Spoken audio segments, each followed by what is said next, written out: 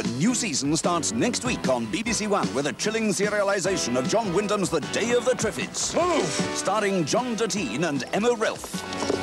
They kill for food, don't they? Go! Please, let's go! And in the new Radio Times, there's a colour feature about the creator of this 20th century classic in which a global catastrophe begins a reign of terror by deadly flesh-eating plants.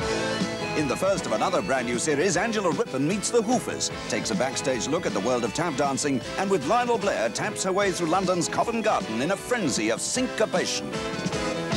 And there's Fighter Pilot. BBC One's cameras spent 3.5 years following every twist and turn of the gruelling struggle of 6 young men to become fast jet pilots with the RAF. Fact, fun and fantasy, part of the rich pattern of entertainment for the new season on BBC One. And it's all in the new Radio Times. Now on BBC One, a final investigation for the Bristol-based radio sleuth Eddie Shoestring.